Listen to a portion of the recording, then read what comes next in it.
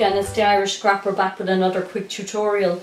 As I said in a previous video, I've had lots and lots of these MDF letters that I bought and I've been doing nothing with them.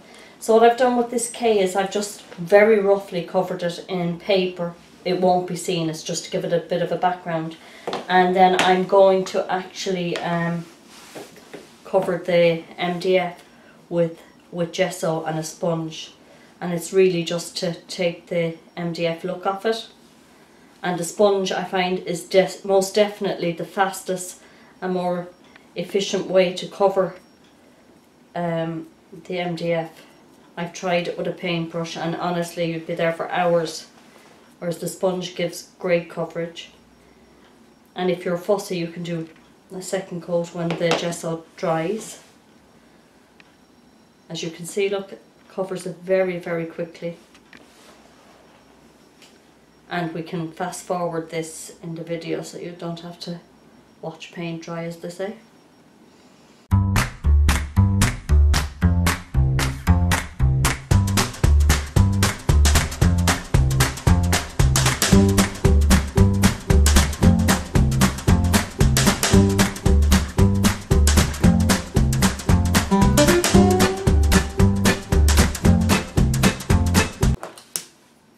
Any bits that you miss, you can get with a paintbrush.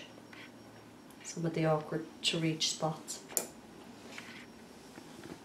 Okay, normally what you do is go away and leave this to dry, but for the sake of the video, I'm going to belt ahead.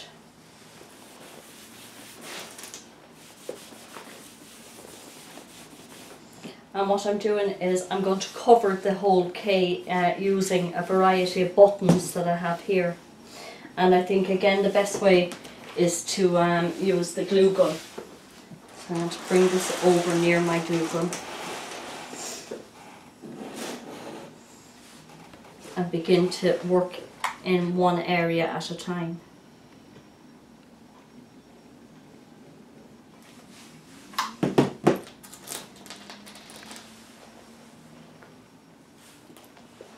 And really, I suppose what you need to remember is to try to keep the shape of the K.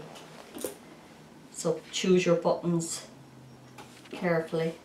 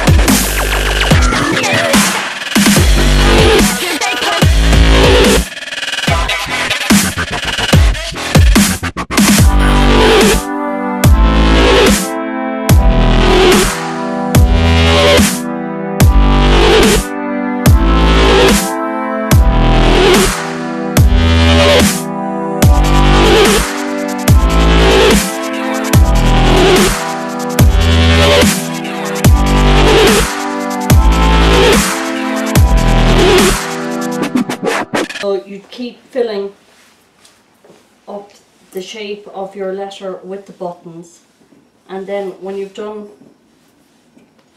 the basic outline, get rid of all your threads because the glue gun is a terror for the threads. So you have the basic outline of the K. You can layer, like I've put a couple of layers on here, but then what you can use as fillers are either the tiny buttons, and excuse me while I grab a pack.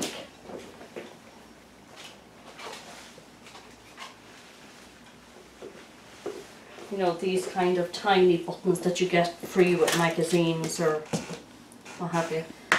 They'll fill in the small gaps. Maybe this colour would be better.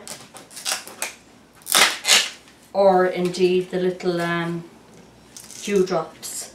So I might belt ahead. Actually, I was going to show a tip, and I could use it myself right now if I could find the bit of blue tack that I had there. Oh, here we go. So I got to stick a bit of blue tack on the end of this and use it for picking up the buttons.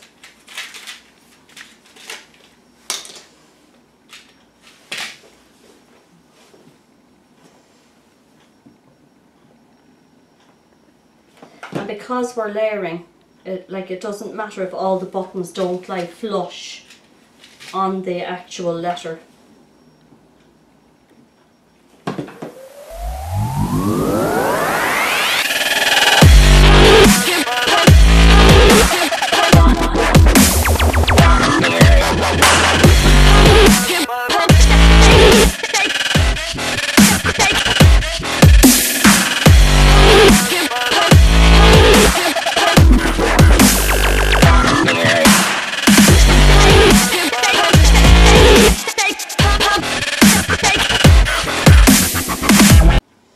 Okay, so I'm going to keep filling in the gaps, and when it's finished I'll show you an image of the finished K.